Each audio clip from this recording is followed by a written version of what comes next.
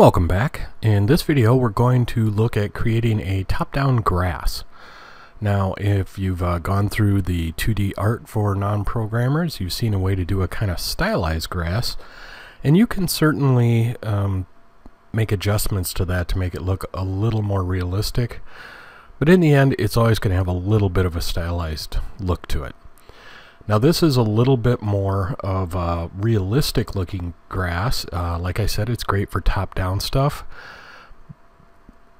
It's not going to be super great for a lot of other things, but it is a great thing to have in your library, and you can mix and match it with other stuff to come up with some pretty good looks.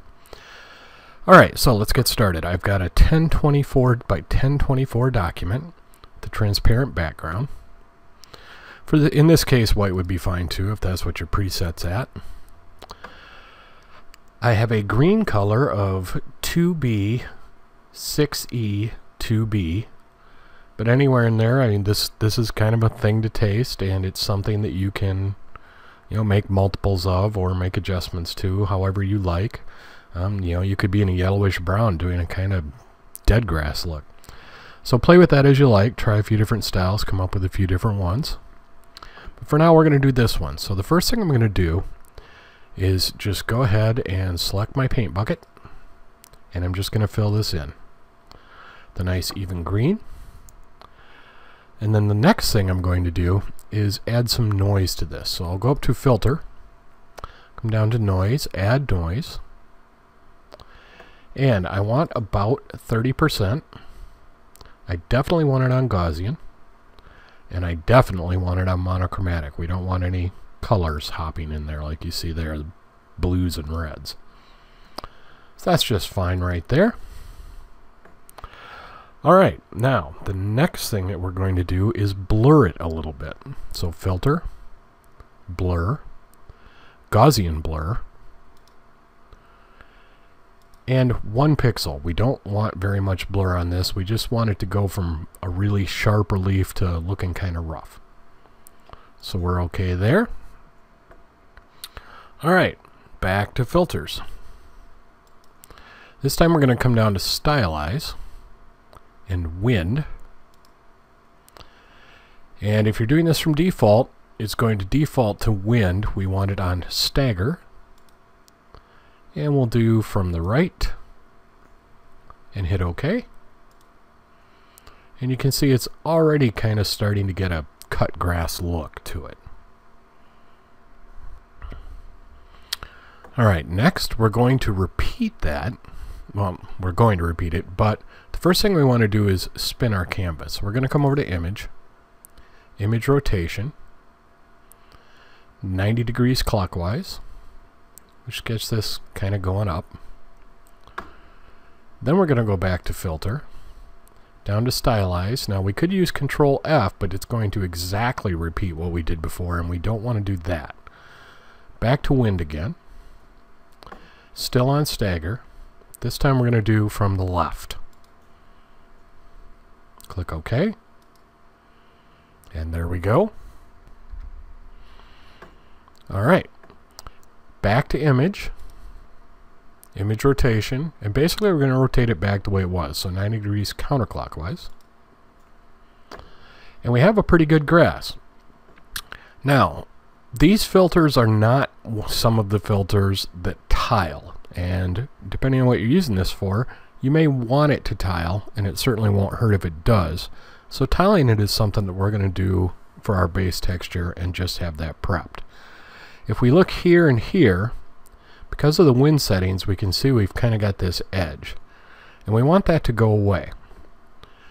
So we're going to go up to Filter, down to Other, and Offset. And since it's a 1024 document, we're going to offset at 512 on both settings. And we're going to set this to wraparound. Now, I guess if you want grass tile floor, you're pretty good to go, but we don't want that. We want to get rid of this stuff. So the first thing we're going to do is come over to our clone stamp, and that size might be a little small, so we'll size up that brush a little.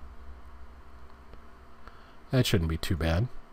And then from right next to it, we're going to hold down Alt, which will give us this little target. And we'll left click to get a sample. Then I'm going to put it right over that line. I'm going to hold down Shift so that it's perfectly straight. And then left click and just pull it down. Not too bad. Then we're going to repeat that, going left to right. We'll Alt to sample. And we want to resample because it's going to match where you start your line with where you sampled. So sampling right here, it's going to continue to sample right next to that all the way down. So we'll get right over that. Hold down Shift, left click and hold and drag that across. Now we're pretty good.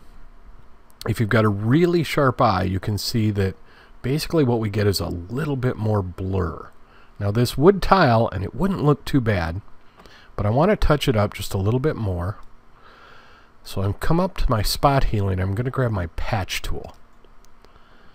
And then I'm just going to grab areas, not real big, and then I'm going to move them over to spots that we haven't messed with.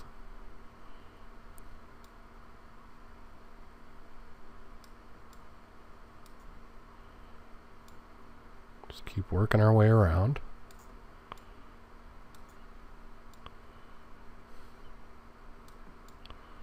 You can be kind of random in where you pull it from.